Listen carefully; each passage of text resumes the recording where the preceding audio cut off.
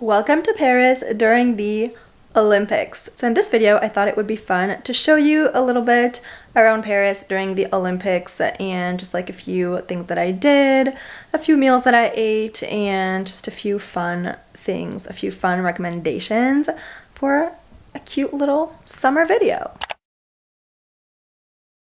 Good morning, it's Friday. Very excited. I love Fridays, and tonight I have something fun planned. It is the opening ceremony of the Olympics that are being held in Paris. So my sister and my friend are going to go watch that. We're gonna go watch it, we're not gonna watch it like directly. We don't have tickets. But we're gonna go watch it on like a screen in Paris. We're probably not gonna watch the whole thing on the screen because there's gonna be lots of people, and also there's gonna be rain. Yeah, it sucks. The weather in Paris is horrible. It's horrible. It's cold and it's raining. I love Paris, but the weather right now is not it. We're gonna have like a quick little dinner, so I'm going to go grocery shopping for that. So I'll show you the kinds of things that I buy for that. Okay, let's go. I literally put on a jacket because it's that cold. Wait. What do you like about this girl? I mean, there's like a lot of things. I'd probably start with... I like the way she smiles. She got me staring for a while. Yeah. Baby, it's our conversation. She's my favorite notification. I'm back. Let me show you the stuff I got. So I got some cherry tomatoes. This is for the meal I'm gonna make tonight. I got some whole wheat spaghetti. This is for me. Okay. I got Cheetos. This is such a typically French thing to have, you know, before dinner. We always have that. That was a joke. Then I got pasta, same for my pasta salad. Then still for tonight, I got some white beans for the pasta salad. I got some mini mozzarella balls for the salad. Okay, cheese, that's not for tonight. Then I got green beans for the salad. Canned, because I love canned. It's just so much easier. Beyond Meat for me for another day, another meal. Then I got some blueberries. This is gonna be our dessert. I'm gonna make like a little fruit salad with blueberries, apricots, and peaches. And oh yeah, I have an avocado for the salad as well to make it nice and creamy.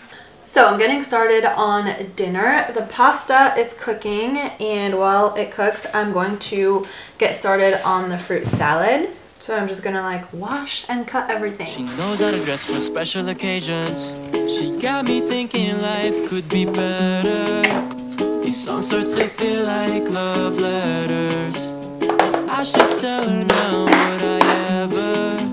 It is what it is, man, whatever. So now it's time to assemble the salad. So I'm gonna do the seasoning at the bottom. So I'm gonna put some olive oil, then some salt, some pepper,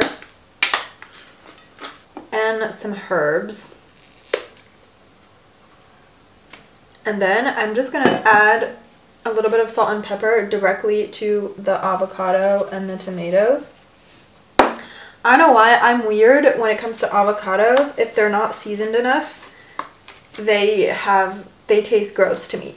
But if they are, I love them so much. It's so weird. So I'm gonna put in the pasta. I think I may have overdone it a little bit with the pasta, so I might not put all of it. I didn't put all of it, and already I like barely have room for the rest of the salad. You're probably thinking, just buy a bigger bowl. Yes, that would be a good idea. So adding this. These are the white beans that I washed, that I rinsed. Then I'm gonna drain the green beans. In case you're wondering, there's 3 of us. Don't ask why I made it this big, okay? I never make food for other people, so I have no concept of how much I should make. And then the little mozzarella balls. Okay, I managed to somewhat mix it in, and now I'm just gonna add a little bit more salt and pepper on top. And some herbs. And then cover it up and put it in the fridge. So we watched the beginning of the games at the park on a big screen, and we really wanted to get that experience so we could see like everybody there and it would be fun.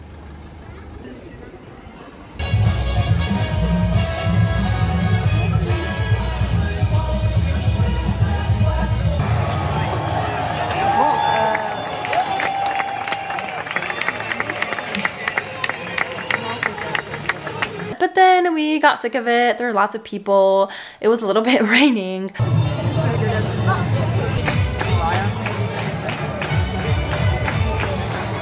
So the plan was to head back to my apartment to watch it there while we have some nice food and some nice wine. And I have just the right tool to watch the opening ceremony, and it is the LG CineBeam Q projector. And thank you to LG for sponsoring this portion of the video. Let me tell you, I have tried a lot of projectors in the past because I don't own TVs, and this one is just out of this world.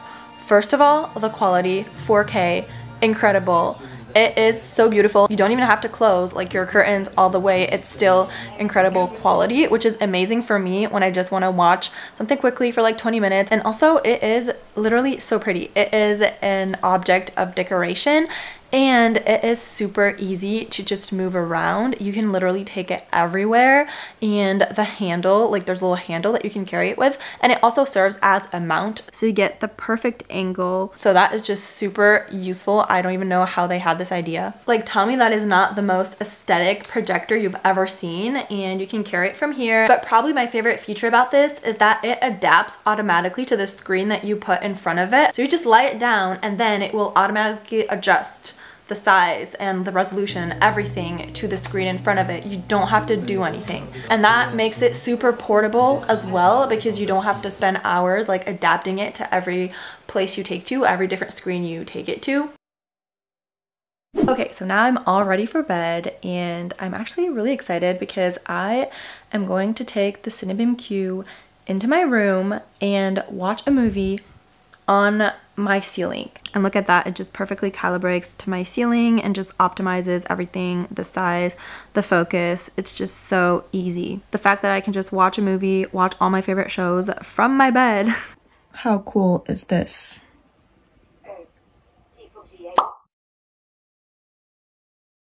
Hi everyone.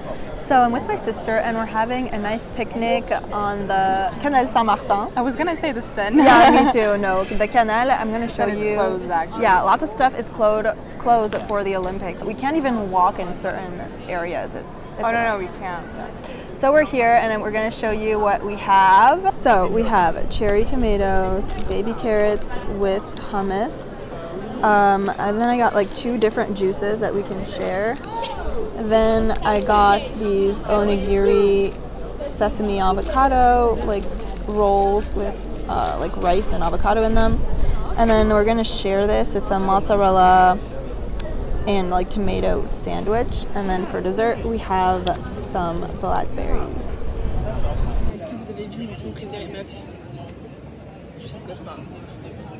So I just got home from the picnic that I had with my sister. We do this pretty often in the summer, and a lot of Parisians like to be out in the summer. You're gonna see like so many of us just out, even if it's literally raining. It was actually raining like during our picnic. It started to rain and we just stayed there. We just like waited.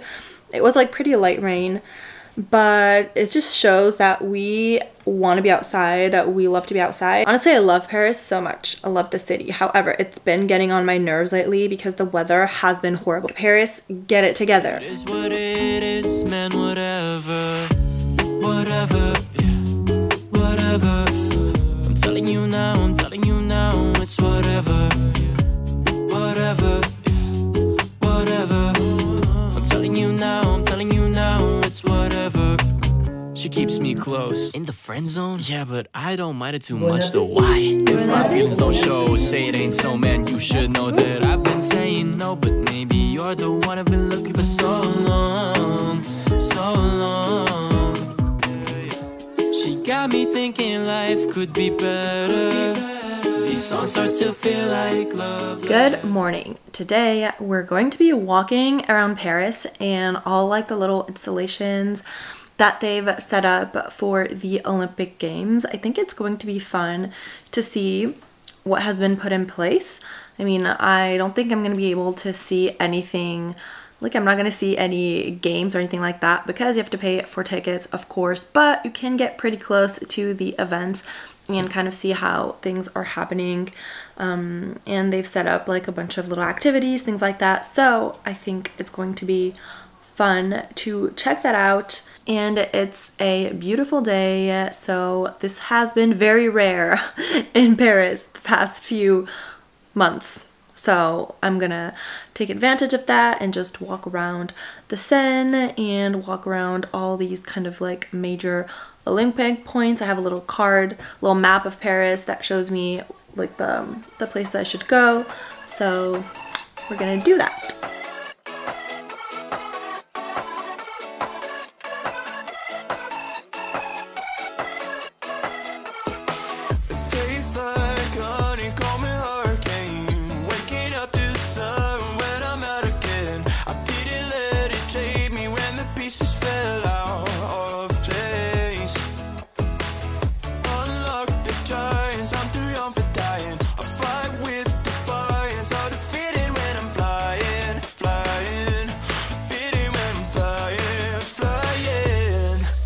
Some may never come, road trips and shotguns, sunshine on my skin, smile is kicking in, vibes are in the air, jumping everywhere, endless nights, 'cause summer's on my mind. So currently I'm walking along the Champs-Élysées, which they have kind of closed in certain areas for the games. People think I'm an American tourist, they hate me. And it's kind of hard to walk around in the sense that there are so many checkpoints where they check your bags. Sometimes you need like passes to access stuff.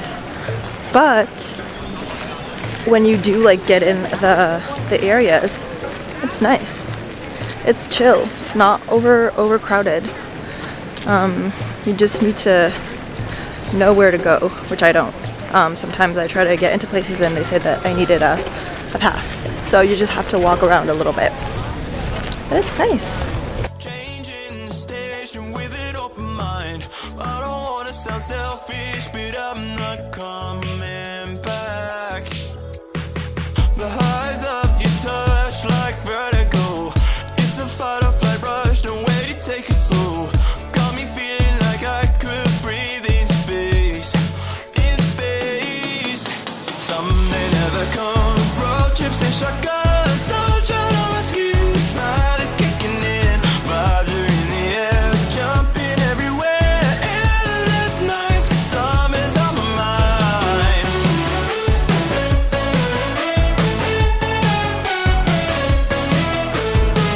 So I'm currently walking near the Seine, right here, but you can't go as close as usual. But it's still nice. They have little areas for pedestrians. And I'm walking to go to the Eiffel Tower, which is like a maybe 20-minute walk from where I was.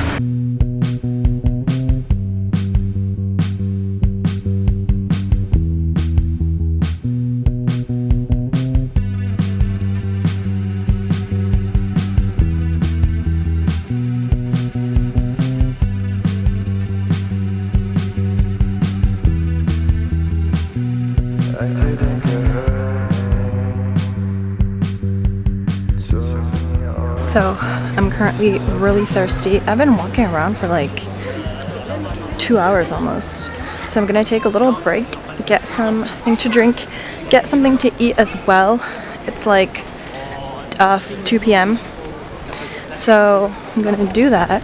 I'm definitely gonna go buy stuff at like a supermarket because I don't want to spend hours waiting at a restaurant because all of them are filled with people.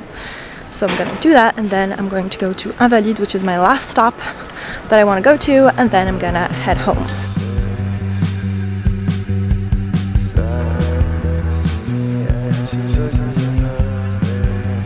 taking a little food break at the park. I have a baguette that I already started. And then, wait, actually, let me show you. I have some cherry tomatoes, some cheese slices that I'm gonna eat with the baguette, some blueberries, this drink. I don't know what it was, it looked good. And then like a drinkable kefir. And you can't really see here, I'll show you later, but the games are right here. Something is happening and you can hear people screaming.